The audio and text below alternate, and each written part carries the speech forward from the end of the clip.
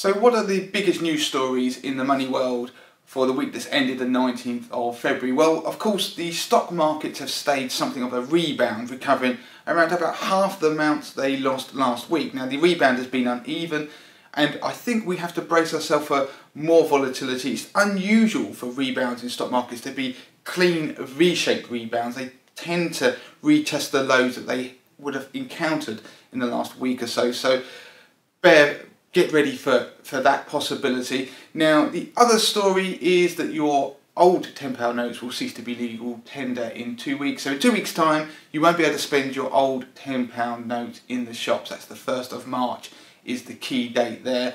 If you're saving money, interest rates on current accounts, savings accounts are starting to creep up. You can get 2% on 1 year money savings accounts. That's not much, what we do. But the biggest news is that moneytothemasses.com was 8 years old this week. So thank you for all your support over that time. And here's to the next 8 years.